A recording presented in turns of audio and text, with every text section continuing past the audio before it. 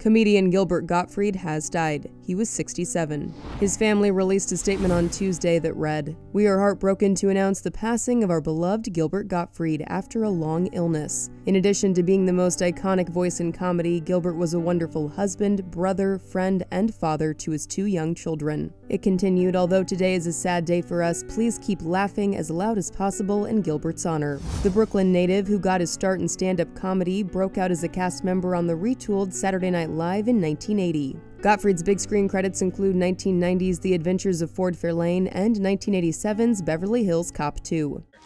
Do you own a black Mercedes-Benz license plate number CRL 507? 507? That's my wife's car. That's not my car. That's my 25 unpaid parking tickets. It's under my name, but it's my wife's car. No, no, no. He also put his iconic voice to use as the wisecracking parody Iago in 1992's Aladdin, as well as in such animated series as The Fairly Odd Parents, Ren and Stimpy, and Bobby's World, just to name a few. The star also served as the host of the late-night movie series USA Up All Night for its 1989 to 1998 run. Since 2014, he hosted Gilbert Gottfried's Amazing Colossal podcast. For much more on the life and career of Gilbert Gottfried, go to THR.com. This is the Hollywood Reporter News.